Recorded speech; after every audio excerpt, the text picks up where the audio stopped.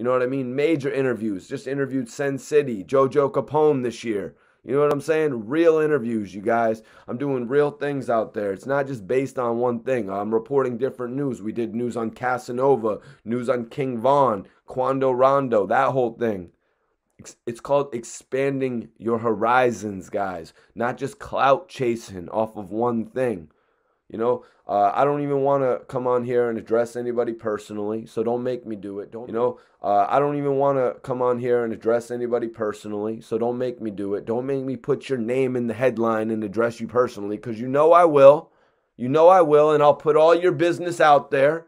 You know what I mean? But right now we're talking positively. We're talking about Dark Low coming home. Big salute to Porilla. I want to major salute to Porilla for hitting me up, giving me a lot of this information that I'm reporting to you guys today, that Dark Low was actually released on a $50,000 bail. That's right, $50K for Dark Low to be released. So for everybody out there thinking that Dark Low just got released scot-free, take a minute to get a little bit of the information.